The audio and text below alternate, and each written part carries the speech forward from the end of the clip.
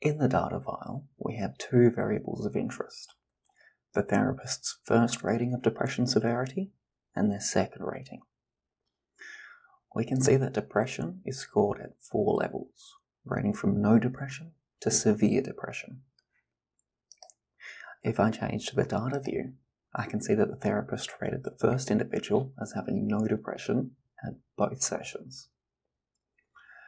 To estimate the intraclass correlation for test-retest reliability, we open up the Analyze menu, go to Scale and Reliability Analysis.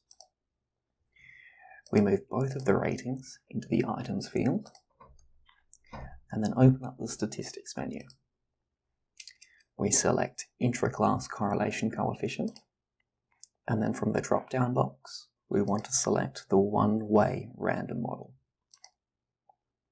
Click Continue to close the menu and OK to calculate the coefficient.